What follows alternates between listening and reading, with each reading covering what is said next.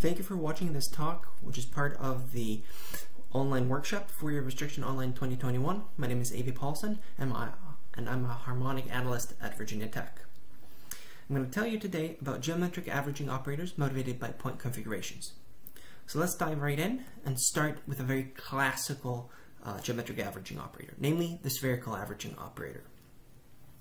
What it does is that it takes in a function and replaces the function at a point x by its average over a unit sphere around said point. Now, if you think about it, then averages tend to make things better, so you would somehow imagine that this object here is at least as good as the object that you began with, namely the function f. This type of an object arises naturally when you just write down the solutions to the wave equation, but also has applications into ergodic theorems and whatnot. Now, based on this initial sort of idea that, well, averages just make things better, then it's absolutely trivial that this operator maps LP to LP for any p bigger or equal to 1. Just interchange the order of integration. However, if you move to the Fourier site, then one of the observations is that this operator really is a convolution operator. You're really convolving the function f with this natural measure. And the Fourier transform changes convolution to multiplication, so you can see on the Fourier site that this operator really is given by a symbol. The symbol, which is the Fourier transform of the natural measure on the sphere. Now, if you hope to see any improving properties of this operator, well, then they should come from the fact that this symbol that you're working with, this Fourier multiplier, is somehow better than just being, say, 1. And that is indeed the case. The classic calculation using stationary phase shows that this Fourier transform of the natural measure on the sphere decays. It decays like d minus 1 over 2 out at infinity, and obviously it's bounded at the origin. And through this, one can establish a lot of wonderful properties. For example, one can show LP improving properties. That is, this operator maps LP into LQ if and only if the coefficients sit within a certain triangle. What really this encodes, 0, 0 here, encodes the L infinity to L infinity estimate, and 1, 1 encodes the L1 to L1 estimates. And by interpolation, you get all the ones in between. Those are the trivial estimates. So really the content of the statement is this extra point here. And what it says is that your operator, for example, maps LD plus 1 over D, which is, you know, between 1 and 2, maps not only into itself, but maps into any LP space all the way up to LD plus 1, which is a whole range of LP spaces. And this is an example of an LP improving operator. One can also see this through Sobolev bounds, just from the decay of the symbol here. Well, if you think about if you were to take derivatives of this operator, then on the Fourier site, they really are just multiplication by xi, and then you can see that you can sort of roughly cancel things out. So it's very natural that it maps L2 into L2 with d minus 1 over 2 derivatives. That is, you go into a Sobolev space. That is, not only is the output in L2, but you can take d minus 1 over 2 derivatives and still be in L2. And these results here, classic results attributed to Lippmann and Strickritz. One can also consider the maximal variant of this operator. Now, what you do here is that you do not average just over a unit sphere. What you do is you look at averages over all possible spheres of all possible radii, and you sort of take the worst one in the limit. Now, it's not as obvious what's going to happen here, because on the one hand, averages do tend to make things better. On the other hand, you are taking the worst sphere, so somehow you could always go into whatever regions where the function is really large, so it's unclear. Monumental work by Stein in dimension 3 and Bourgain in dimension 2 showed that this operator maps LP to LP, but only if P is above a certain threshold, d over d minus 1. Bourgain also showed some endpoint results, and there's another proof, very different, by Molchanov, Seger, and Sock, that connects to local smoothing, that is also very influential. but boundedness fails below this threshold. Now, for applications, then, for example, this is a classic example in many graduate real analysis classes or measure theory classes. You use this boundedness type statements to prove Lebesgue differentiation type theorems. That is, if you average over a sphere, then and take a limit as your radius is shrinking, you get the value at the center for almost every x. And this, of course, parallels the Lebesgue differentiation type theorem. It's a theorem of a similar type, but here you can only do it if you're picking a function that is in LP space with p good enough. So complete parallels here. Now, in terms of ideas, then one can roughly restrict the radius down to sitting in an interval, say 1 to 2, some of the major difficulties boil down to that.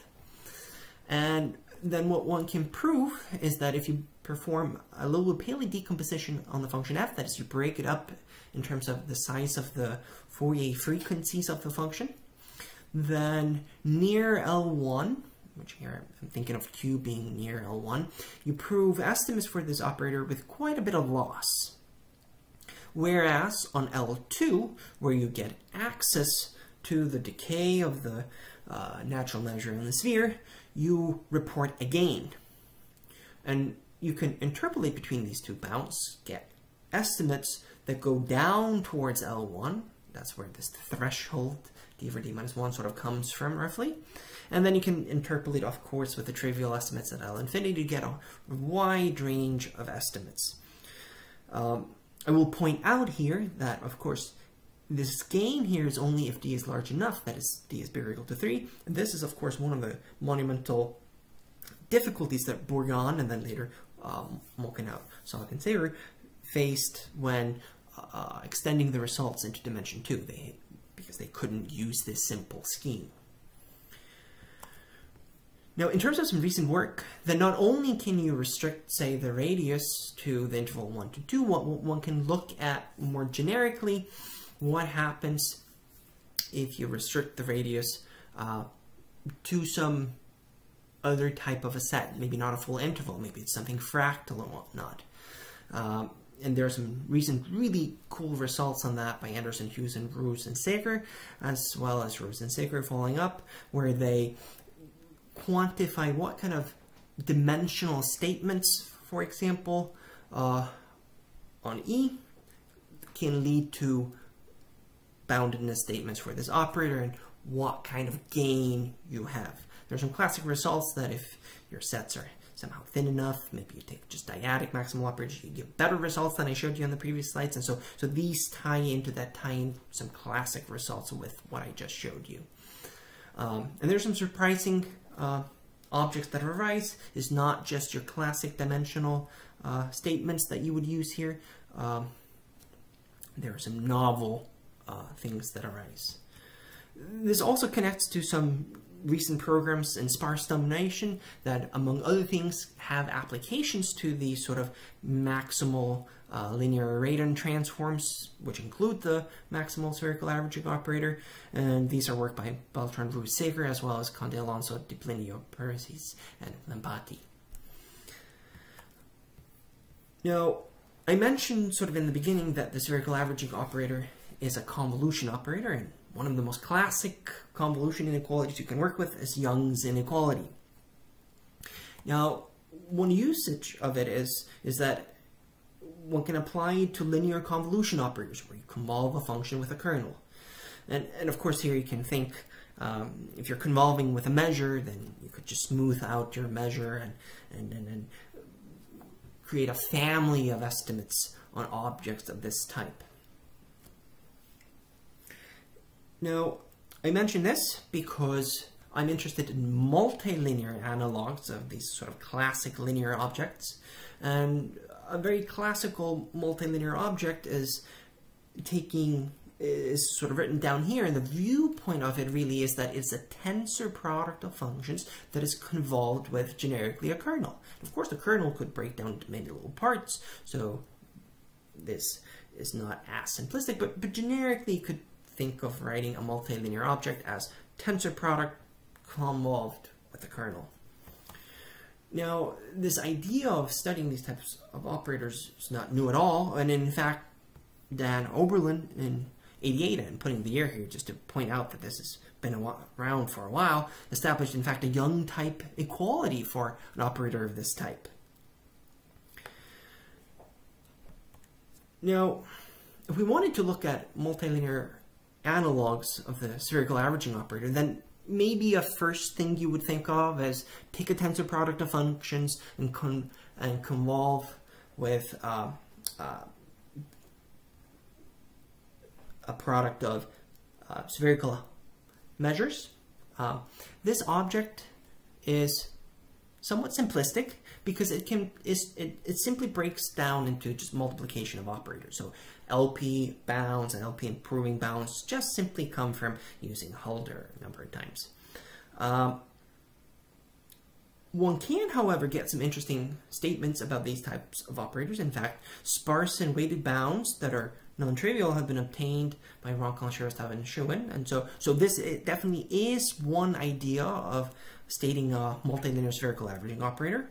However, I don't want to go in this direction because I'm interested in LP and LP improving bounds and so forth.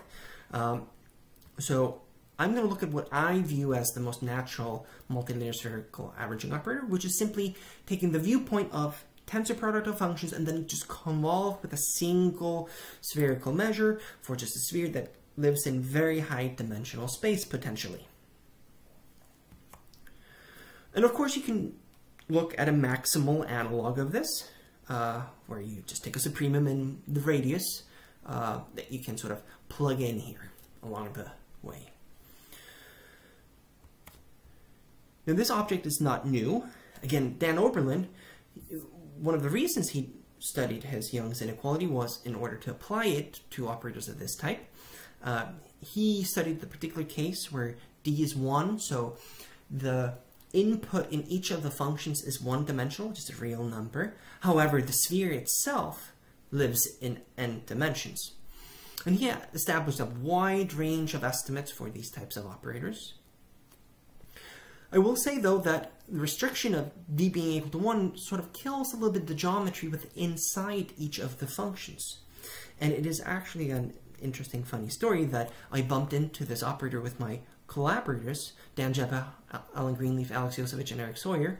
Our purpose for our paper were bounds for multilinear geometric averaging operators, more in line with what I will show you later in the talk. But we took in a single location an example of this type of a multilinear spherical averaging operator. We didn't even know about Dan Oberlin's result at the time, and stated an LP mapping properties for such an operator. These are fairly restrictive. They're not anywhere near as interesting as what Dan Oberlin did, but we were able to handle the case of the dimension being 2 and higher. So really, the geometry was starting to kick in, and there are some differences and different techniques that you have to handle in that case. Now, what was interesting is that this started a cascade of work where many authors improved vastly on our results. And let me show you some of these results. So the first improvement was by Pernuevo, Krafakos, He, Hosnik, and Oliveira. He is one of the speakers at this online workshop. They pushed our result into a much wider range that I'm trying to map out here with my mouse in dimensions 8 and higher. Whereas we had been on basically in a single line roughly in this picture. So much broader range of estimates. And this was improved by a subset of those authors, Krafakos, He, and Honsek, where they improved the dimensional threshold down to 4.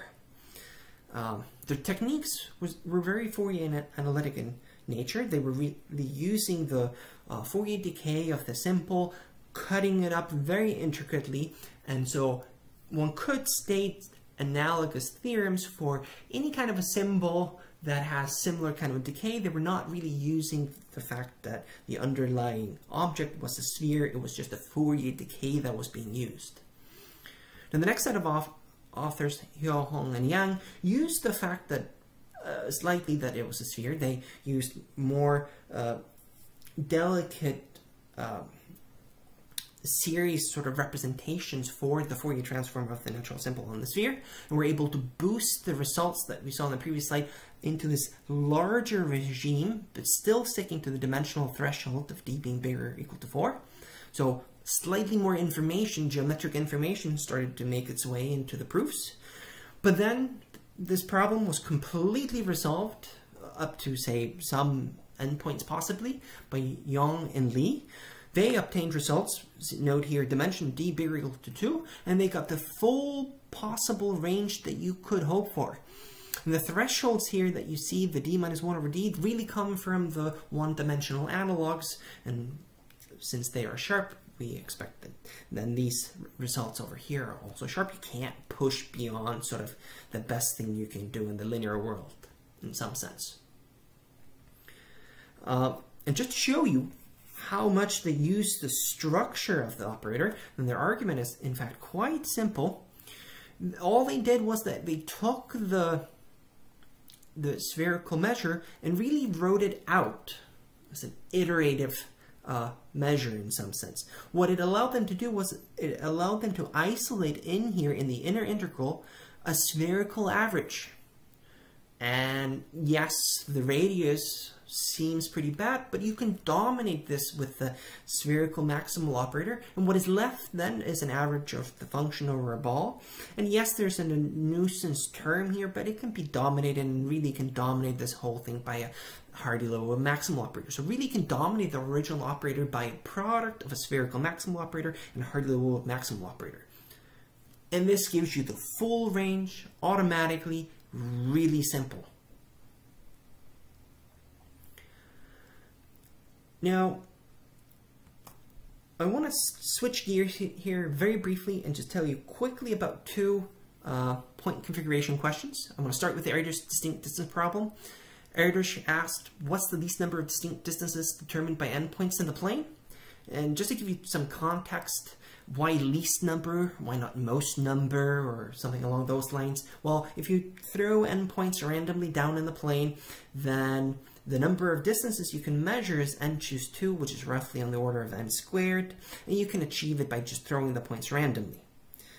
So an upper bound is really easy to achieve and prove, and so the real interesting question is how low can you go? Now, motivated by the integer lattice, Erdos conjectured that you ought not to be able to go lower than n over square root of log n, asymptotically as n is going to infinity, which is exactly what happens on the integer lattice, which is obtained by looking at which integer numbers can be written as sum of squares up to some threshold, and looking at how that changes as the threshold goes to infinity. Now, this problem, granted, has been solved in the plane by Kuth and Katz, who obtained n over log n. Yes, there's a little bit of a difference here of a square root, but it has a right dependence on the n, so it's solved for all practical purposes. But this problem has been very influential, and it's open in higher dimension, and it has many derivative questions that are also extremely interesting in their own right. And this question motivates a question in geometric measure theory, the so-called Falconer distance problem.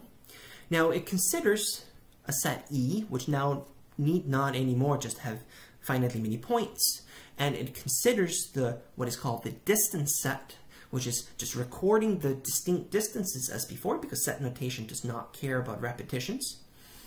Now, if your set E generically has infinitely many points, then this distance set will be infinite. So somehow you need to turn the Erdos distance question a little bit on its head. Instead of starting with n points and asking how many distinct distances you have, you flip it on its head and say, I would like lots of distinct distances, how many points do I need to guarantee? And when you've taken that viewpoint, then you look at this and you say, okay, how do I measure whether this is large? Well, one idea is simply to take the Lebesgue measure of this. And so you say this is large if the Lebesgue measure is positive. And then you ask, how large does the set E need to be to ensure that the Lebesgue measure here is positive? And say you choose to measure how large E is in terms of Hausdorff dimension. Now, Falconer conjectured that the set E could be as small as d over 2, and sort of the idea here is the larger the set, the easier it is to have lots of distinct distances and therefore have the Lebesgue measure of this be positive. And this concrete threshold was really obtained through a lattice example by putting balls around lattice points, shrinking them, and sort of in the limit getting sets of dimension of whatever you want, depending on how large the balls are you put around the lattice points. And one can show that, well, this distance set can't be 0 if the Hausdorff dimension of the set you start with is less than d over 2. So one has to have the dimension at least be d over 2. What happens at the endpoint?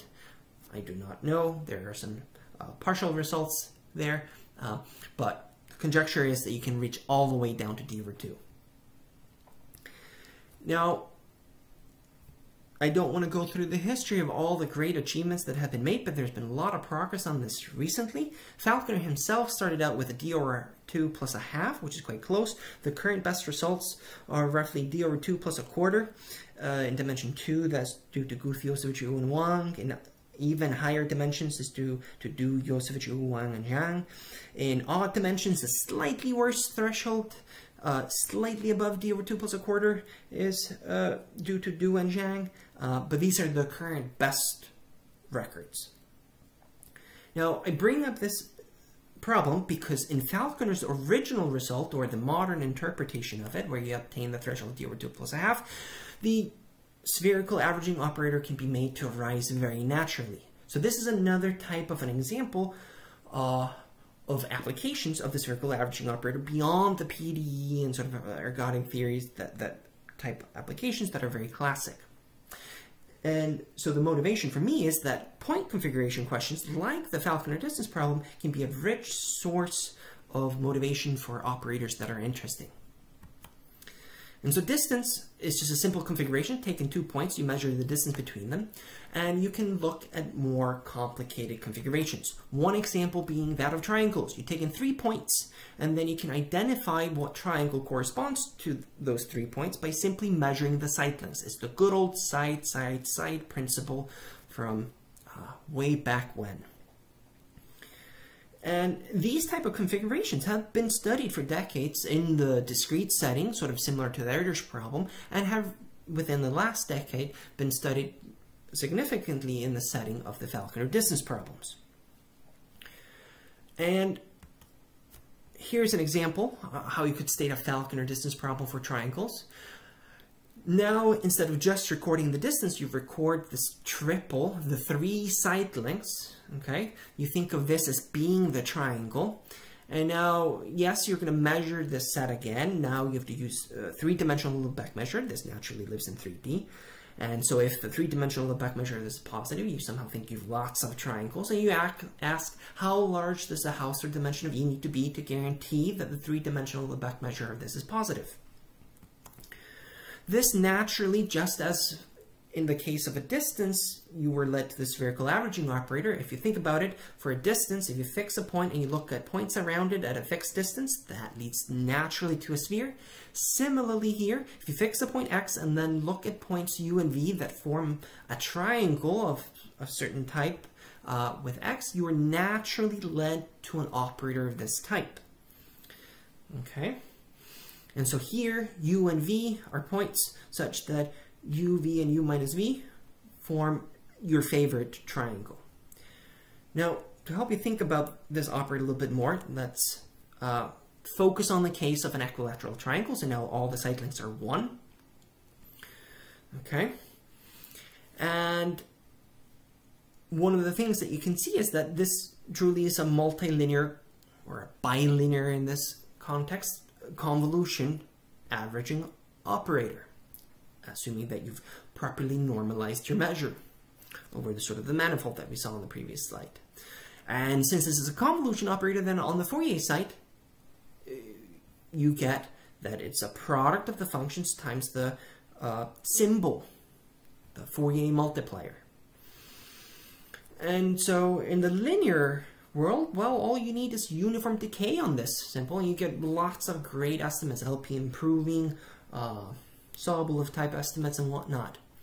Now, what is interesting here are 2 estimates bounds through stationary phase, which is much more complicated now, but two stationary phase estimates on this Fourier transform.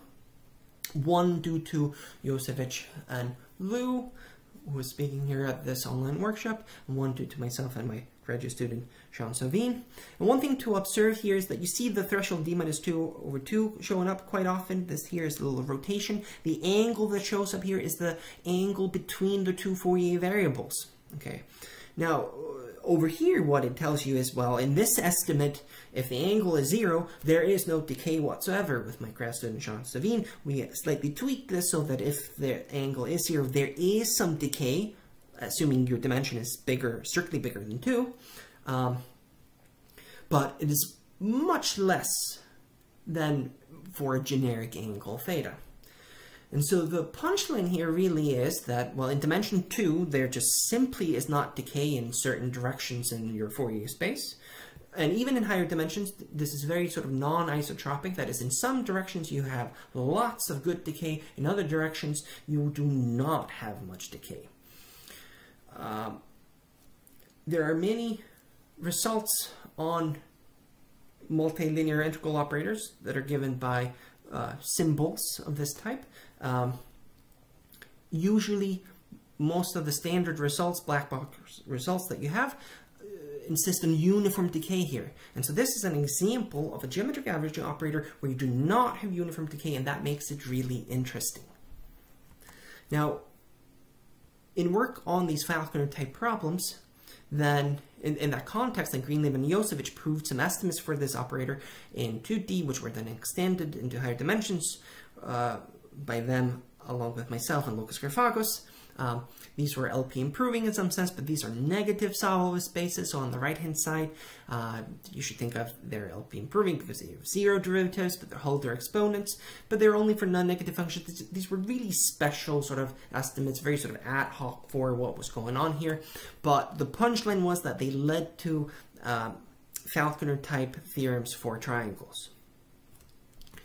Now, more recently, with my graduate student Sean Savine, we looked at this operator again and really tackled it from the perspective that you saw early on in the story from the spherical, multilinear spherical averaging operators, where we looked at just the symbol and just did a decomposition in Fourier space that was based on the decay properties of the symbol that you had. So in fact, we could have written down a theorem that was not just for the triangle averaging operator, it was for any kind of averaging operator that had the right kind of Fourier decay. Those were the only inputs that we used.